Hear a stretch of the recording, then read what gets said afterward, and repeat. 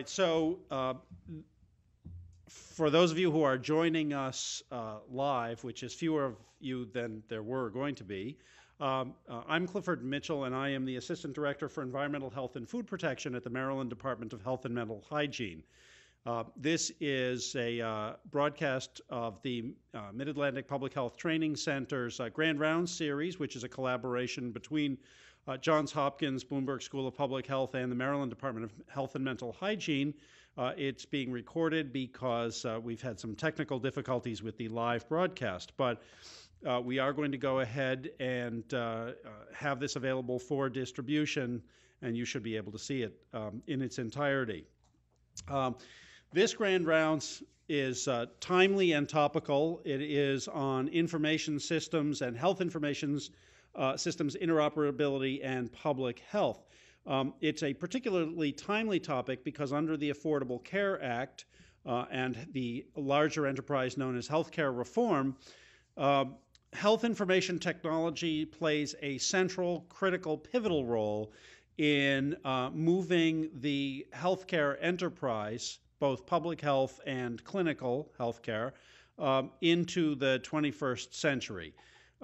A number of initiatives at the federal level, including the HITECH Act and then subsequently the Affordable Care Act, are changing the landscape for information technology and its use in clinical care, in patient decision-making, clinical decision-making, and most importantly, the ability of the healthcare system and the public health system to use and share and exchange data related to the health of individuals and populations. The purpose of this Grand Rounds is to discuss what are the implications of these changes for public health and the public health enterprise here in the United States. And to frame this a little, it's important for all of us to think about what the public health system currently does as far as informatics is concerned and data exchange.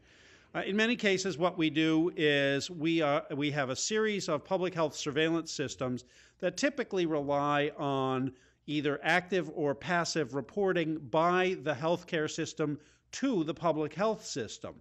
In many cases, it consists of an individual provider who fills out a little card or goes online and submits a report to the healthcare system about a reportable condition, whether it's communicable disease or cancer.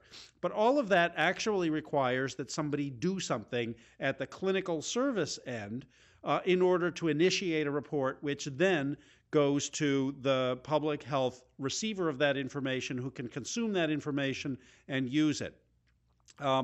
In many cases, other surveillance systems looking at public health parameters have to rely on passive collection of data, for example, weights, cholesterol levels, etc., and then find a way to access those data, again, by somehow gaining entry or permission to have the data transferred to the public health system.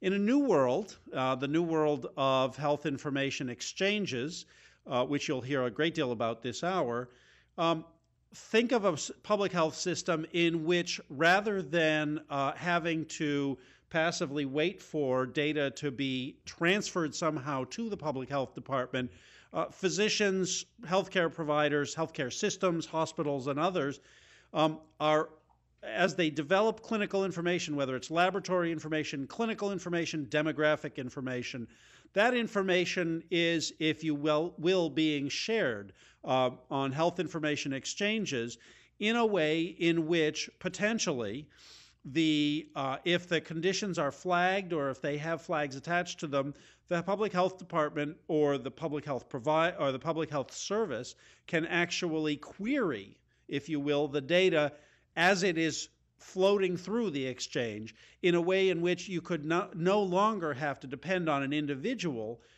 to generate a report, but instead could actually look live at cholesterol levels because you can actually look at population cholesterol as they are transferring through the health information exchange, or reports of cancer now which have to be actively transferred to the Maryland Cancer Registry by way of a tumor registrar could instead, as diagnoses are and clinical services are being provided, could potentially now be extracted using web services or other kinds of services, could be extracted from the health information exchange and subsequently be available for the registry. It's really, in some ways, a fundamentally different way of looking at public health data and its relationship to the public health enterprise. So today's discussion is going to focus on the mechanics, the logistics, some of the, I hope, what will be the legal, technical issues as well involved, and importantly, the use of standards by which all of this would have to operate in order for it to be realistically available. And our two speakers are going to address that. Before we begin, however, a couple of notes. First of all, a thank you to Johns Hopkins and Bloomberg School of Public Health for hosting this series of Grand Rounds. If you have questions about this, because this is being recorded and not available live, you'll not be able to send in email requests, but you can certainly visit the website, which is www.jhsph.edu/maphtc. And we have a series of Grand Rounds coming up. On March 16th, we will be dealing with immunization and healthcare workers, recommendations and challenges. Subsequently, we will be dealing with a number of other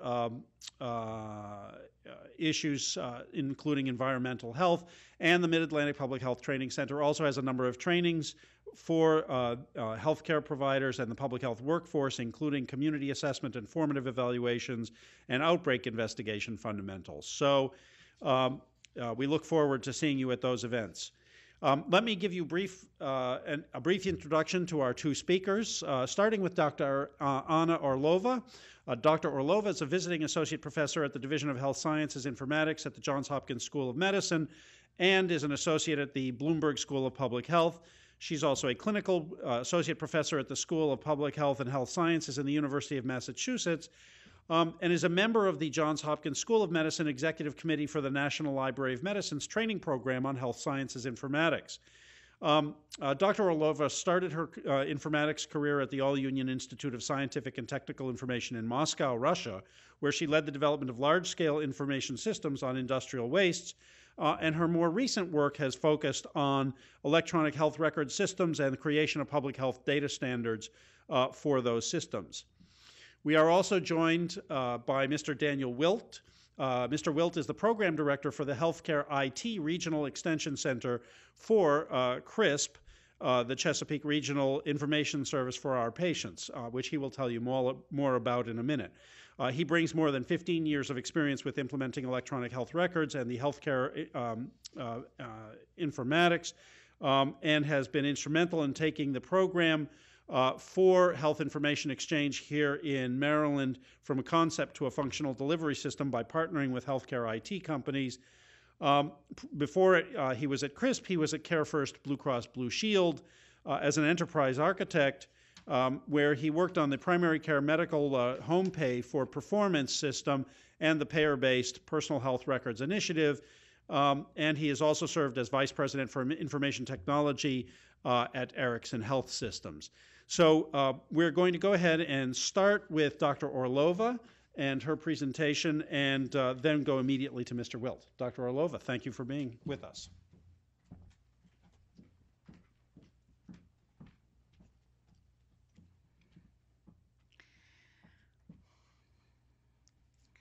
Good afternoon, and thank you so much for joining this session. It is a great honor for me to talk to you today about the topic that several of us in public health community has been working for the last 5-7 years very intensely.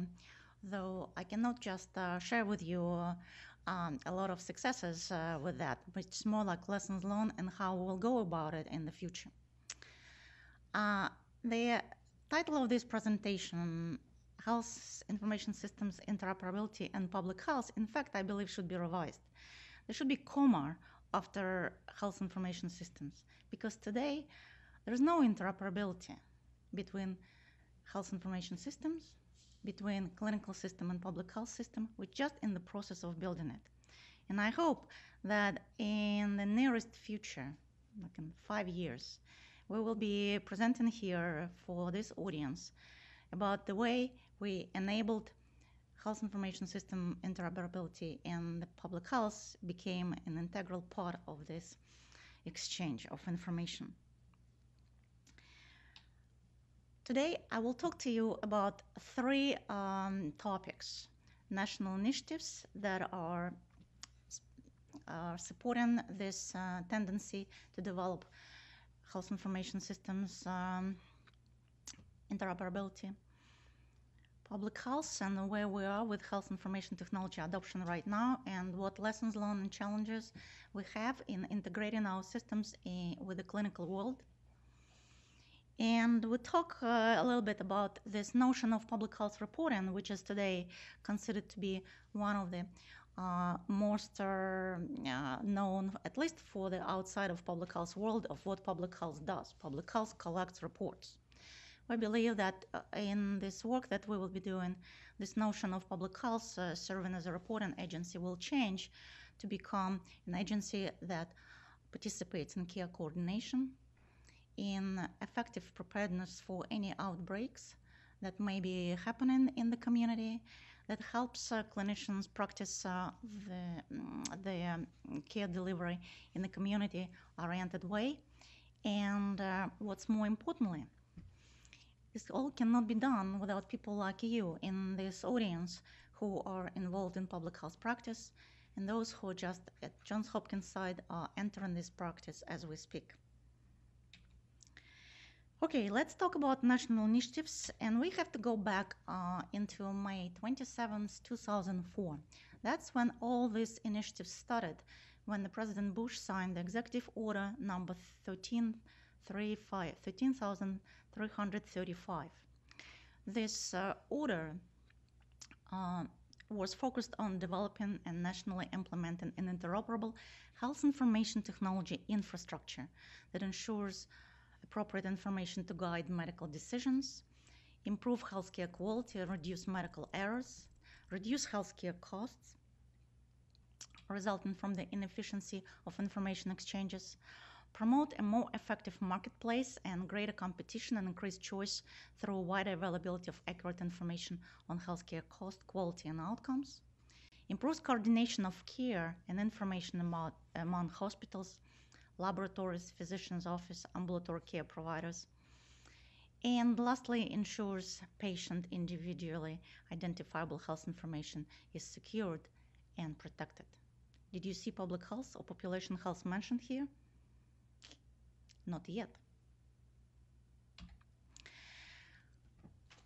Under this order, the Office of National Coordinator for Health Information Technology has been created within the Department of Health and Human Services, and this is the URL that you can find information about this office. Since 2004, we had 3 national coordinators, Dr. Brailer, who started it all in 2004. He was replaced by Dr. Eric Kolodner from Veteran Administration Affairs, who was then replaced by Dr. Blumenthal, who was leading Office of National Coordinator during the President Obama administration, and who is leaving in April 2011, going back to his academic career at Harvard. So we're kind of right now in the way that we have an initiative that may be losing its leader. I don't think this will actually true about losing the momentum that this initiative created since 2004. The document where the national U.S. Health information strategy has been described was published on July 21st, 2004. And when Dr. Brailer presented at the first meeting, actually it wasn't the first meeting, but there was their first meeting where in fact every agency stood up and said that they're committed to work on this common strategic health IT plan.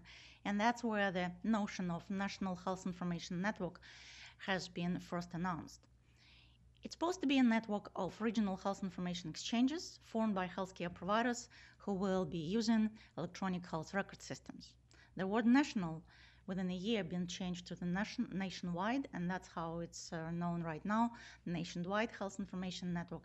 The reason for the change was because national sound very centralized. And in fact, the idea is not to build a centralized database of health records across the nation, but support integration of information systems through interoperability. Okay, what are we building? What is just will be happening when by 2014, that was the goal for the President Bush to have this nationwide health information network to be up and running. What this network will do for us? It's supposed to be a regional health information organization, which is an organization that is running health information exchange, that runs a particular hospital where you happen to come for care. Your information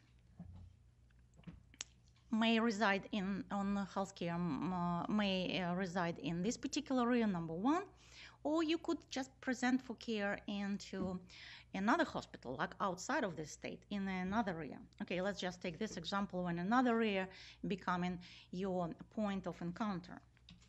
So this another area sends inquiry for your health data to the area that is just administering your data based, for example, on your residence. This request goes through the master patient index to identify you as a participant of the health information exchange within this area, and the system calls for your records in the other various systems such as provider record, laboratory, or any specialty information systems. This information comes back to the health information exchange, where it's organized in the temporary aggregate patient history that's sent back to the electronic health record system where you've been seen for care temporarily. If you look at the date when this picture was created, it is September 2004. And I believe if you look through the slides on the Office of National Coordinator presentations, you still will see the same explanation of what this nationwide health information network will do for you as a patient or a provider in this case. So the vision is that in 2014, we will have something like that, which will consist of the regional health information exchanges administered by regional health information organizations. And within each bubble, you see there are numerous hospitals that are connected, and within the hospital there are many departments, and so forth and so forth. And every last dot on this slide eventually is supposed to have electronic health record system or ability to communicate with electronic health record system. All done in secure and way, also protecting patient privacy and confidentiality. Okay. When all this stuff started back in 2004, you notice that, in fact, in the executive order, public health has not been mentioned. And later on, there were several initiatives under eHealth Initiative, which is NGO that, in fact, contributed a lot in the development of this vision. The first time the public health happened to be listed as a potential player. I wouldn't say equal player, but at least potential player, when John Glaser was in his presentation mentioning there are data emerging, and data shows the value of these exchanges for, of course, payers first, for healthcare providers, for laboratories, participating clinicians, and public health. So we, in the Public Health Data Standards Consortium, the organization that I'm directing, decided just immediately to build up on this momentum. So we included what are we doing right now and what experience we're bringing to the table if we're part of this health information exchange. These two slides that follows is just, I included here just to reiterate why we're building a nationwide health information network. So we're supposed to have consumer-centric healthcare, means patient-centric healthcare, which will be used technology that will assure privacy and security of information exchanges. It will enhance public health operation and population health assessments that will allow clinicians to practice in community-oriented way. It will expand and improve health literacy and education for both providers and patients, so that accelerating health knowledge diffusion, improving translation of knowledge into practice, and be able for patients to become active participants in their care. The Nationwide Health Information Network created a lot of acronyms. The focus was on interoperable health information technology infrastructure to support electronic exchange of clinical information. The word interoperability first surfaced in 2004, which is, in fact, it didn't have even a definition. There were many other terms surfaced in this initiative that didn't have definition at that time, and we're still working on trying to figure out what is the difference between electronic health record and patient electronic medical record and patient medical record and clinical information system. Some abbreviations such as HIE, Health Information Exchange, Health Information Technology, Regional Health Information Organization, HIN, Nationwide Health Information Networks, didn't change much since 2004. However, we begin seeing new acronyms such as REX, Regional Extension Center, Beacon Communities, and others created under the Obama administration way of continue to advance this agenda. Interoperability is defined as ability of different technology systems and software applications to communicate, to exchange data accurately, effectively, and consistently, and to use information that has been exchanged. So this is the definition that applies to this presentation, as well as in general for the operations that Office of National Coordinator right now is leading. Under the President Obama administration, as Cliff already mentioned, there were several initiatives that advanced this nationwide health information network development, and it started with the ERA, American Recovery and Reinvestment Act of 2009. And under this ERA Act, there are several initiatives being created, such as meaningful use of health IT, high-tech programs, privacy, security, and health IT, standards and certification and testing. The meaningful use of health IT is something that everybody is now talking about. Shows that the nationwide health information network will be built in increments, in stages like meaningful use stage 1, stage 2, and stage 3. The implementation deadline was moved from 2014 to 2016. I don't really sure how this is realistic, but that's what it is right now. And if you look at the listing of, we call it an informatics use cases, but in fact it is different programs or particular area of healthcare that is included in this stage approach. We were very happy to see that public health is also included. In stage 1, you see here e-prescribing, lab results sent to electronic health record, and public health agencies, immunization,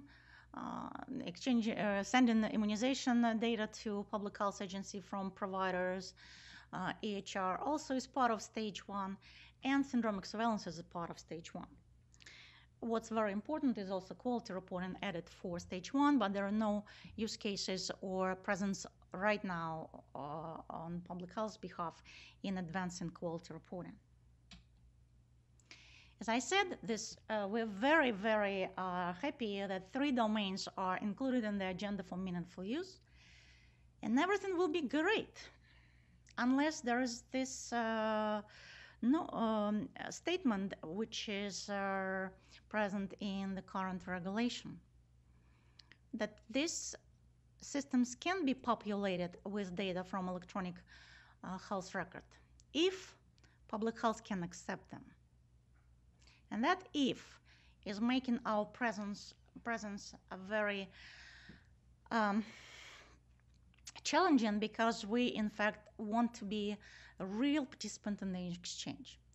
In this presentation, I will not be saying you why if is becoming so important and why right now electronic health record system could be certified for meaningful use only by sending data without somebody receiving it. It's a topic for another discussion, and it would have to bring me in this complicated world of standards that I don't think it's appropriate just to talk about right now. But I would like to talk to you about where this if coming from and how we in public health is in fact responsible for having this if notion in the regulation today.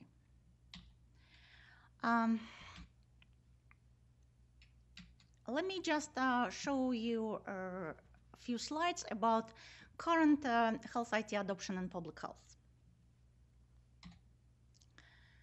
Where are we now? This school may be not very familiar with that, because a focus of our school and the pride of our school is this great research that our professors and students are doing. But today, public health is doing a lot of work that relates to direct care, especially at the local level. Public health is known as a healthcare provider for underserved population. Public health is also a laboratory. It's purchaser and payer. It is a pharmacy. And from what you see here on that slide, this publicly delivered direct care makes us no different from the electronic health record systems as it's supposed to be used in the clinical care in the private institutions like Johns Hopkins. Moreover, usually these clinic community health centers or federal qualified clinics for underserved population, they're funded by HRSA, and it's a different agency from the Office of National Coordinator and the Centers for Disease Control and Prevention, and they have their own input in how the electronic health record will be penetrating in these clinics, and they are active players in just trying to enhance this agenda. So, if we will just forget about this direct care role that public health is playing and focus only on the agency and research component of public health, I would like to show you the way we are using our information technology nowadays. So our core functions, if for the agency level, for public health surveillance, for example, is assessment, policy development, and assurance. And there are state, local, and federal health department. And all our work in this department is mostly organized by particular disease-specific programs. This slide shows you the organizational chart of average health department. You see these lines listed in these groups? Each of them is a particular program which utilizes today particular health information system, so public health information system or registry or access database or something that needs to be connected in this health information exchange under the nationwide health information network. This is some math for you that I would like just to show. There are two studies that we found, and sorry that I didn't provide you the references for them. Actually, I have to do it, and I will update the slide. There are two surveys that being conducted that shows that on average, a local health department has 23 various programs, and state health department up to 19 different programs. That's been immunization, chronic disease management, infectious diseases, TB, STD, and so forth. There are 3,000 local health department and 50 state health department in the United States. Just do the math.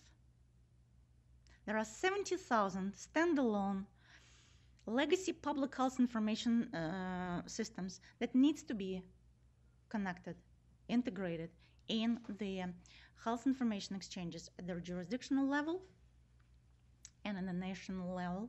And today, meaningful use includes just 3 programs out of those that we are actually having in our pool to connect.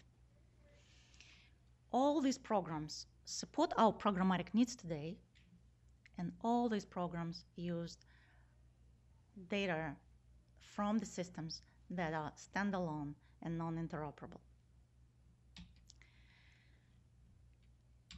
This notion about building integrated public health information systems was not new. And in fact, I believe it's healthcare that getting into this information exchange and interoperability only recently, but public health been trying just to integrate their systems for quite some time nowadays. And you will see in the next slides that, in fact, we could just bring a lot of experience of how we build the integration, why we're not always successful in what we try to deliver, and what lessons we learn from that. And those states where public health is integral participant of this health information, emerging health information exchanges, they could really benefit from our experience. This notion of public health reporting means sending data from clinical care to public health on a particular condition or particular area of interest for public health is something that is required by jurisdiction-specific regulation. When we're talking about public health reporting, we're always thinking about CDC 62 or 65 nowadays notifiable conditions. But each state may expand this list to what's called reportable conditions. And in California, for example, there are 3,000 conditions that has to be reported from clinical care to public health. That's how we're doing reporting right now. Clinicians send data to various programs at the local health department. Then he sends the same data to various programs, different programs at the state health department, all these paper-based, all this using the different forms that they have to populate all the time with redundant information. And we're also even asking them to send data to federal agencies directly from physician practices. That's how, in fact, it looks. No wonder that reporting is only at 49% today. This is because physicians don't know how to report, don't know what to report, when to report, and what forms to use to report, or they don't trust this whole operation of reporting. The interoperability and nationwide health information network will bring totally different approach on how this reporting will be viewed. When CDC back in early days talked about the information system integration, at that time interoperability was not a topic. And this is the list of initiatives. 1950, MedInfo, 1992, National Electronic Disease Surveillance System, 2003, Public Health Information Network, 2003, Environmental Public Health Tracking Network, and 2005 CDC Biosense System. That's all the initiatives that we were trying to launch in public health to connect, integrate our systems. Some states also tried to do that, and this is a diagram which is usually we use in informatics just to document integration across systems. What's the problem? Why we didn't succeed? What's wrong with this diagram from the state of Utah that shows the integrated healthcare advanced record management system? Where data coming from here? They sent from physicians on paper forms, by faxes, or by phone calls. That's the problem, that all our attempts were to integrate public health within the public health, when in fact it should be integrated outside of the public health. How are we going to do it? In 2005, there was this attempt at interoperability showcase at Health Information Management and Systems Society, when showed that how interoperability can occur when the hospital doesn't send anything to the health department anymore directly, but this information can be channeled through this health information exchange that you see on the middle, and each program populates their data or whatever they need to populate for to advance the operation.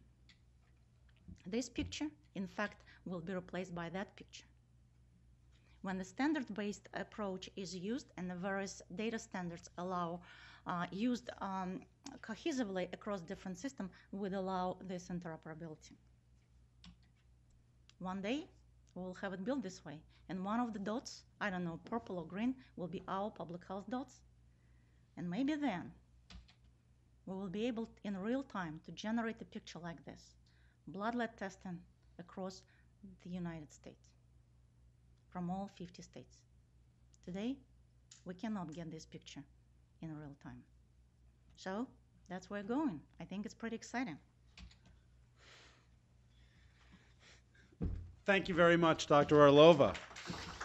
So for those of you who have just joined us, we are now live, and so we are going to go for the full length of this presentation till 1:30. So if you do have questions online, please send them to maphtc@jhsph.edu. And we will take the questions. So now we're going to hear from Mr. Daneil Wilt about Maryland's implementation of health information exchanges through CRISP.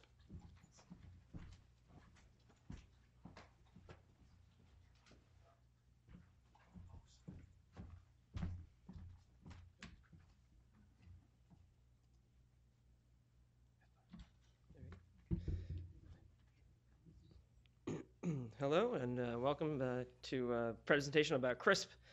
CRISP is the state HIE, Health Information Exchange, and also the Regional Extension Center for Maryland. So I'll go through our history and talk about what we're doing within the state of Maryland and how that's going, proceeding along the way. So CRISP is the Health Information Exchange and Regional Extension Center. So the Health Information Exchange was funded through the state and federal grants, the federal grant for the REC program, and so they kind of coalesce and work well together. These two programs are helping each other to achieve getting physician practices connected to the HIA, along with working with large institutions and getting the hospitals connected through CRISP at this point. So our mission statement is to advance health and wellness for Marylanders.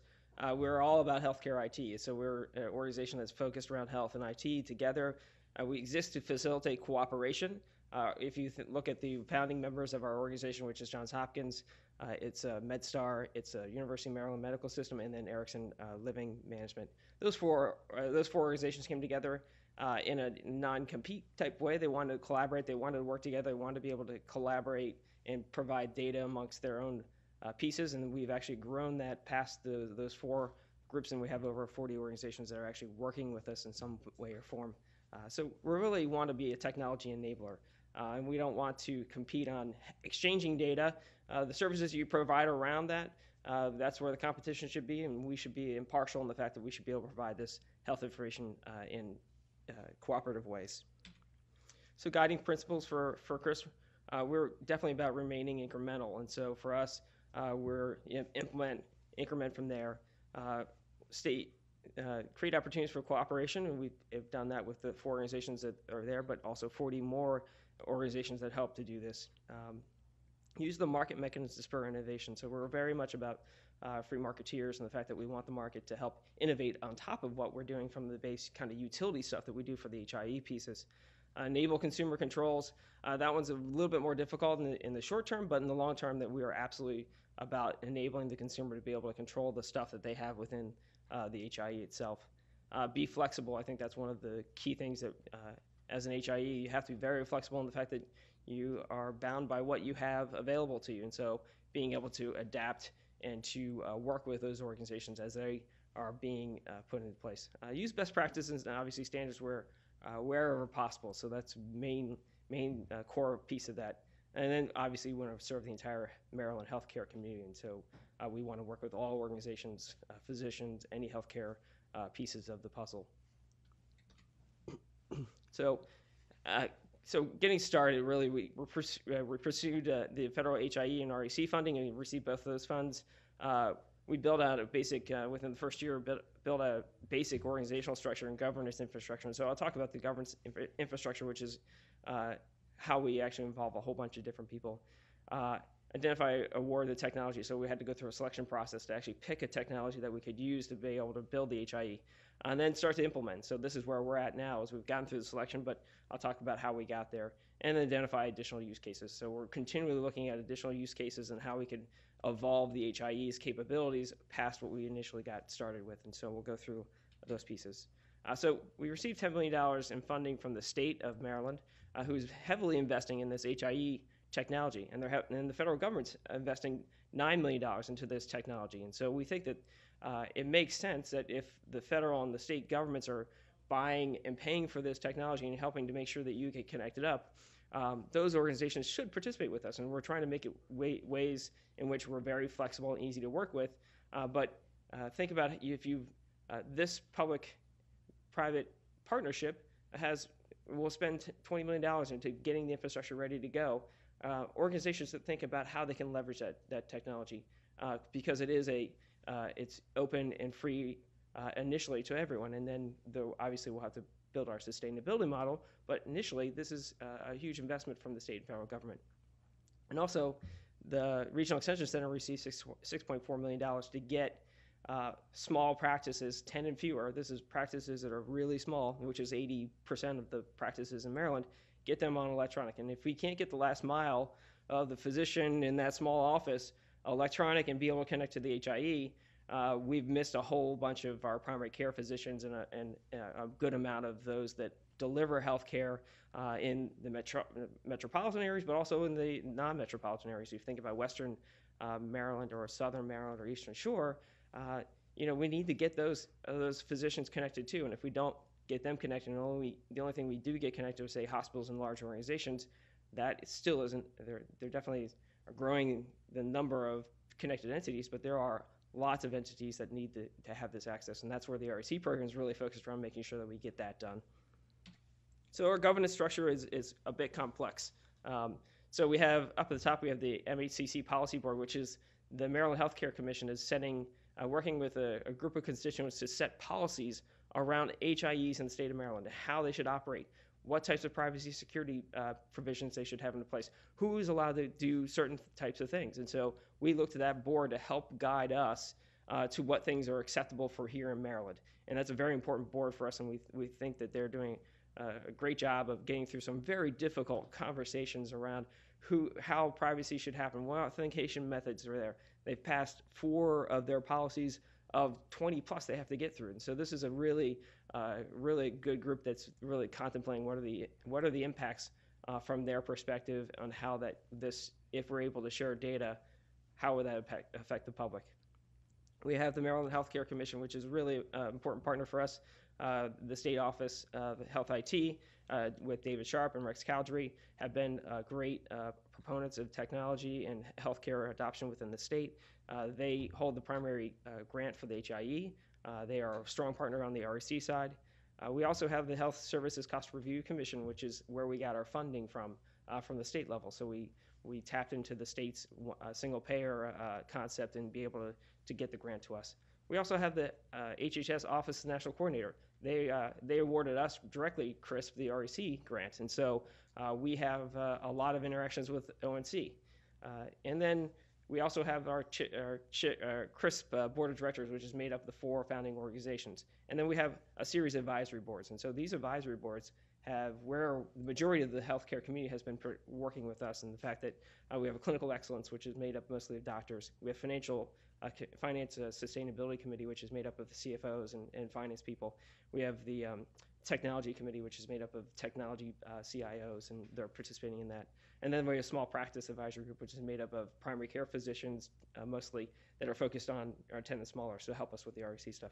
And then we have obviously the CRIS staff, which we are a small group, kind of coordinating all this stuff together and working as collaboratively as you possibly can imagine. This is a highly collaborative, working step by step with state and federal agencies to get this done. So we went through a procurement process. It took almost 8 or 9 months to get that through. We wrote an RFP. We went through a whole series of demonstrations of what the technology partners could do. We went against best practices for what an HIE's capabilities should be. We walked through all that. We used our technology committee, those other organizations, to help guide us to make that selection process. So this wasn't just a CRISP making the choice. This was those healthcare professionals who are in the industry who know what the impacts on their organizations are going to be too, working with the MHCC, and then went through a selection process that was highly collaborative. And basically in the end, obviously we wanted to build a structure that has these types of connectivity capabilities. And that we don't have public health in here, but public health has become one of those things that has definitely popped up more in the short term for us.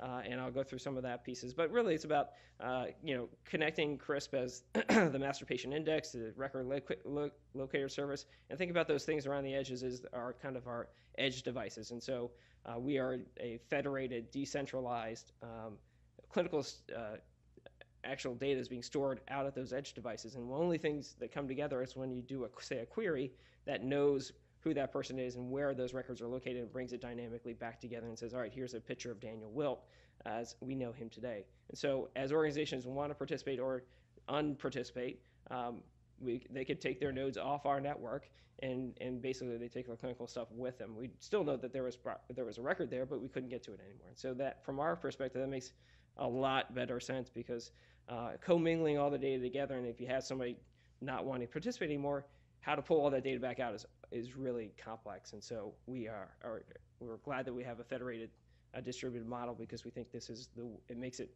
scalable, flexible, and be able to meet the needs of privacy, security, and the organizations actually own that piece of the puzzle, so that that's their control of that piece. So one of the things that we actually went off and did a lot of work around and thinking was the master patient index. And so, accurately, consistently linking identities together is obviously somewhat complex. So if you get a series of ADT transfers, HL7 messages into the HIE, we look through and go, all right, well, it gives about 20 different pieces of information. We try to match those up. It can be deterministic, which says all 20 have to match. If they all match, then that's the same person. Or you could be probabilistic and probably match. And so we did a lot of work with our technology vendor to run them through the ringer to say, well, which product is better? And we actually chose a separate product in our core HIE stuff because of the probabilistic matching capabilities. And so where you get false positive, false negatives is really not good for a master patient index when you're talking about health information exchange. And so for us, this is really important for us to make sure that we get this together and right. And I was talking with the Maryland AHIMA board last night, and they were bringing up great ideas about things that they deal with all day long. And they're like, well, how are you going to handle twins? I'm like, oh yeah, that's right. Twins, baby Wilt gets born, and information comes into your exchange, and then gets renamed to their permanent name, or their first and last name may change. So those are the types of things that a master patient index has to really take care of and be able to match up, so that you're not linking important health information with the wrong entity in that piece of it. So this is a huge piece. We actually went through, and our technology approach is axolotl as our core infrastructure pieces, and we're going to be using the Initiate MPI solution, which is the Initiate one has that probabilistic capability, and it's really it is far and above what the other product could do. So axolotl is got at least 4 of the state HIEs.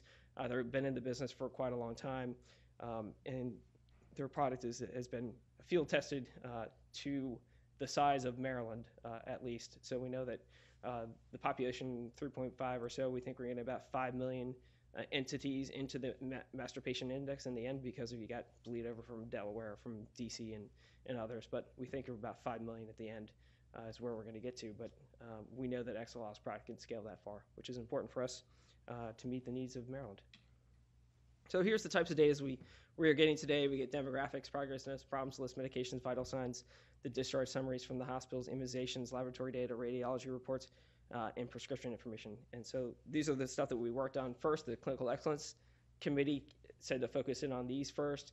They're looking at additional use cases, but these are the ones that we knew that we could get, and we could also try to standardize. So for the actual exchange services, we get HL7, obviously, is the main transport standard that we get today. The ADTs, the ORUs, all that stuff being pushed into their edge devices, and then being indexed, and then through the master patient index. And then we also have some secure messaging and referral capability. That's not turned on at this point, but we do have that capability to be able to do in the future, and we're looking at additional ways. And this is where the policy board helps us to understand what are the things that within Maryland are acceptable, and how we can then interpret those and implement the technologies that meet up with their policies. And so this is an interesting thing where we they help us understand where we can go with the technology pieces. So we have three main approaches today. We have the query capability, which is the ability to go to the master patient index, search on Daneil Wilt, dynamically brings that together. There's a second one, which is a push, which is I've ordered a lab. The lab actually has a result, and it'll come through our system and actually push back over to, say, a physician's EHR. And then third, there's a subscription model, which says, I know Daneil is a very sick person. I'm treating him. I want to subscribe to him. So anytime he has any clinical information, alert me to that fact. And so if I'm going to the hospital and I have my primary care physician, I would get a notification that said, oh, Daneil went to the hospital, he's been admitted. That just is another way for you to be able to keep track of a patient that may be using a lot of health services. So in Maryland, we're an opt-out state. So everyone is participating in those organizations, so your data is being flowed into those edge devices.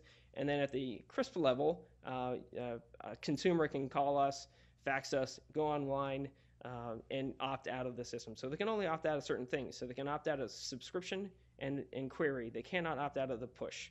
The reason you can't opt out of push, if the physician orders that lab, we need to deliver it, and it's part of your healthcare pieces. And so we're centrally controlling this. So through our participating organizations that are telling you that they're participating in the HIE, they'll give you information about what the CRISP is. They'll tell you you can opt out of it, but you have to actually call us directly. And so if you right now is a model of if you want to opt out, you opt out of everything, and it's a one opt out for all of Maryland. So whatever participating hospitals or organizations, if you opt out at the central level, you're out for everything.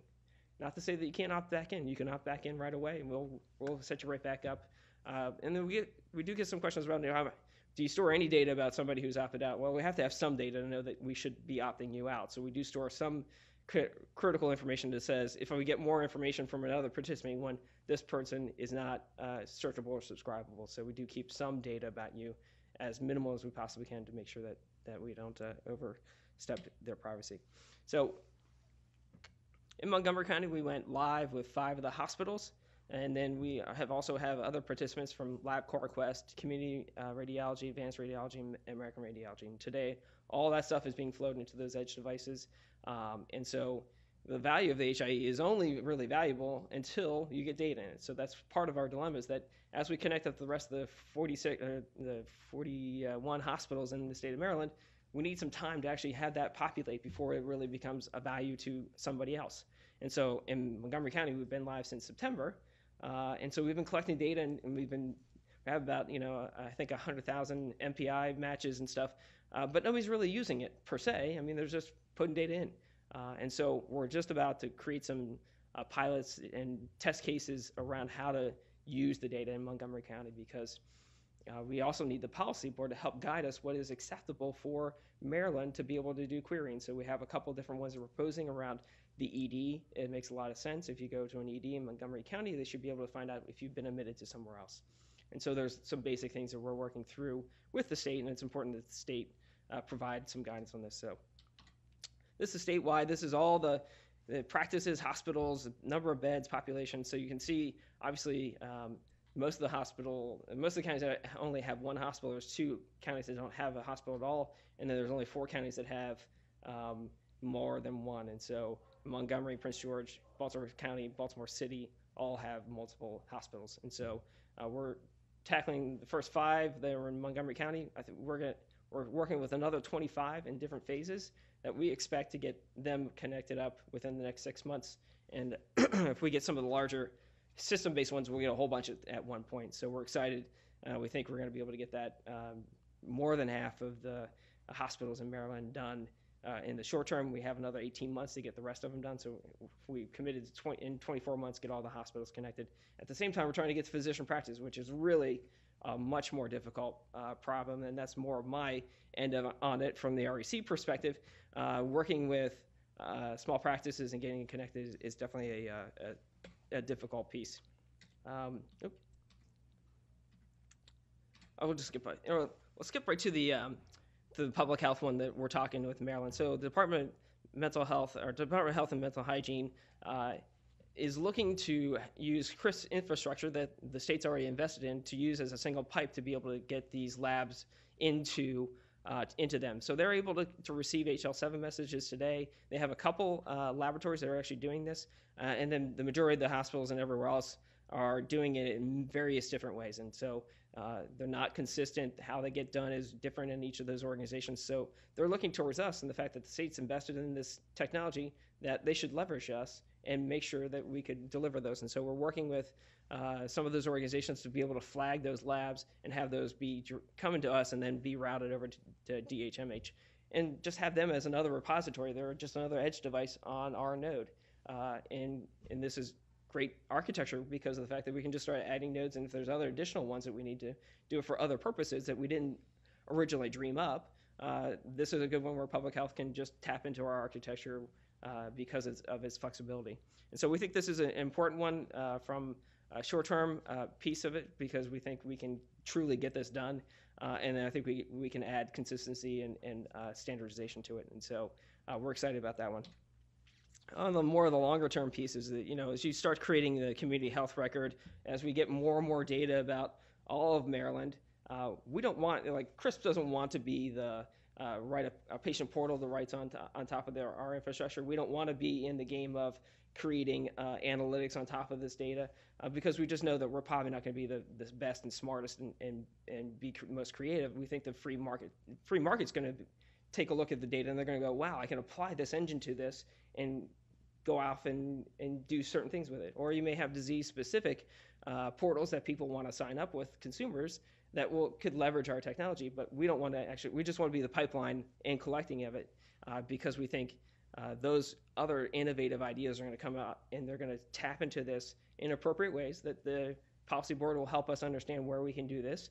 And basically, we're going to have a continuous evolving pieces. There's a public health, obviously, that they're excited about getting access to the information in long term, because of the fact that they can then do really population-based analysis, which is something that's really difficult today. And so we're excited about that. We think that there is going to be, we'll tap into the provide those services available. So whether it's web services that they can securely connect into, be able to do some analysis over top of us, we think that's where we're going to play a game and really want to be flexible and non-competitive in that arena, because we think it's there's going to be some great ideas that pop out that we're not going to be the leaders in. So from that perspective, we think this is a really, when I talk to public health, the REC program, we spent 2 days with a whole bunch of public health people from across the country, and they were excited. And so when you tell public health people about what kind of gold mine we have, they just get really excited. And so when you get excited people, you get good ideas and you get good results typically. So in summary, the value, obviously, we think the HIE is going to make things more efficient, better access to stuff. And so inside of Maryland, we're excited about being the statewide HIE and also the REC program. We actually will be working with one of the areas that in healthcare that typically doesn't get a lot of attention is long-term care. That's one of the areas that we're an additional thing from the HIE perspective we'll be diving into in the short term. And so we're excited about that and glad to be able to come talk to you today. And I'll be able to take questions at the end.